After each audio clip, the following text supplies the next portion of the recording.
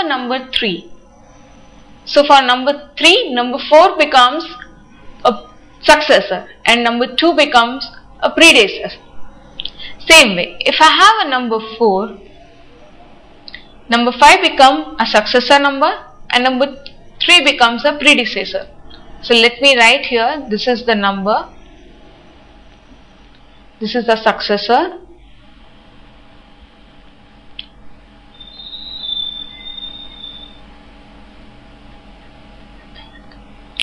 okay, this can continue forever.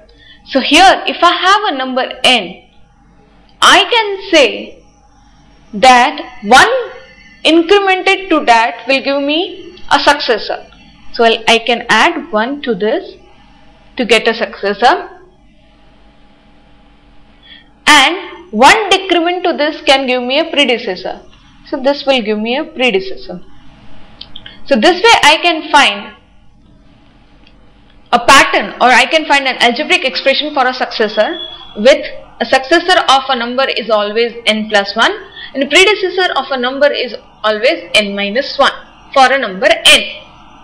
Now this was one of the example. Let's take one more example here.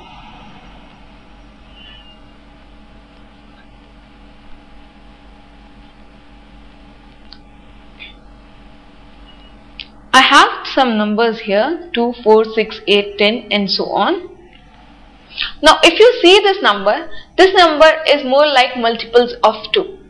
So if I have a number with the multiples of 2, I can denote this number with 2n. So this, if I put n equal to 1, I get 2. When I put n equal to 2, I get 4. When I put n equal to 3, I get 6 and so on. So this becomes a 2n as my algebraic expression. But if you see this number more closely, I have written a pattern for the even numbers.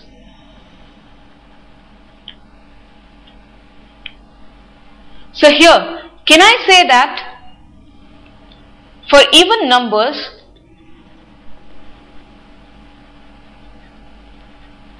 the algebraic expression is 2n?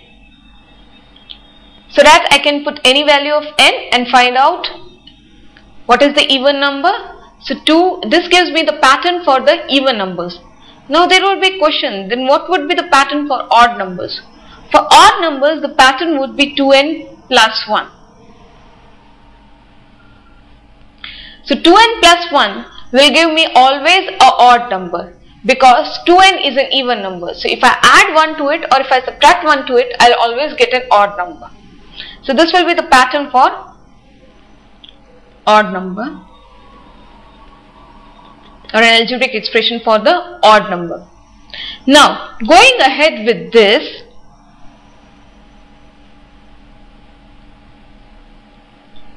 I would like to talk in this about some patterns.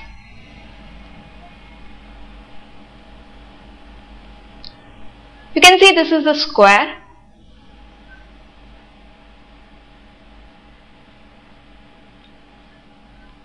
You can see this is 2 squares, 3 squares,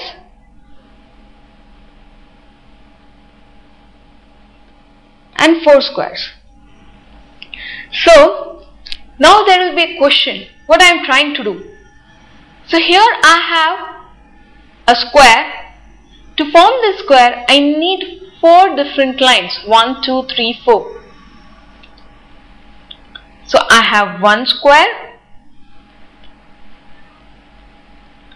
I need 4 lines.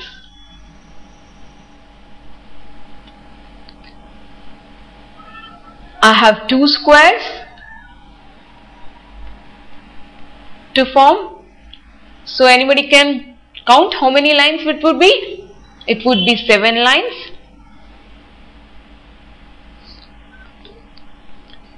I have 3 squares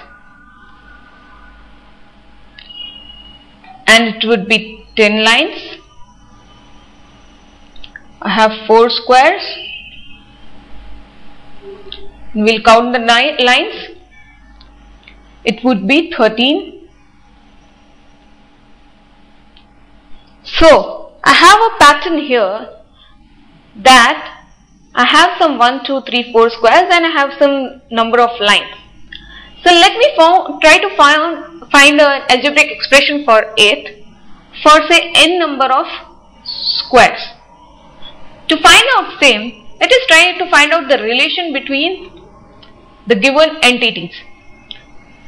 I have 1 square, I need 4 lines. Can I form an algebraic expression like 4 when n is equal to 1? So I will multiply 4 with n and that gives me an algebraic expression, and I can say okay, it's 4n. But it has to satisfy for all the number of squares. So let us see if this 4n actually satisfies the equation for this. N is equal to 2. So this will become 4 into 2. So this will give me 8 lines. So which is not true.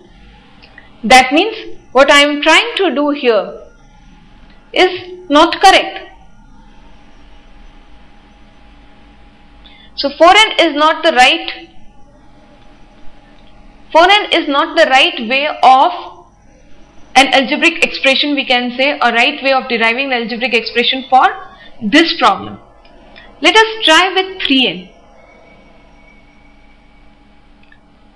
I have a 3n. That means I will try with the first equation where my n is equal to 1. If I have an n equal to 1, 3 into 1, that gives me 3. Now I actually have 4 lines. So let me try and add in 3 and 1. So now this 3 into 1 plus 1 will actually give me 4 lines.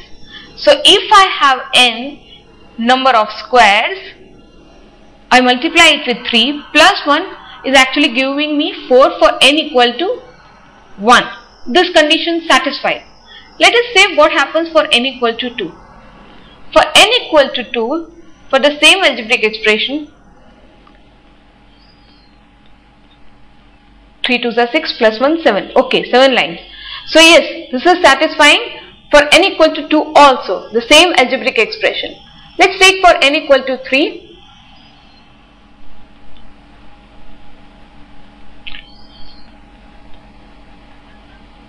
Okay, it satisfies for n equal to 3 also, and so on. So now we have come across an algebraic expression 3n plus 1 to form the which is where n is equal to number of squares, and the expression actually gives the value, or expression actually gives what will be the number of lines required to form that square. I hope this example is clear to you how we have done it. We have actually taken up the numerical pattern, and from the trial and error method we have found out an algebraic expression for how many lines would be required for n number of squares. Okay, let me take one more example to reinforce the same thing. I have a pattern here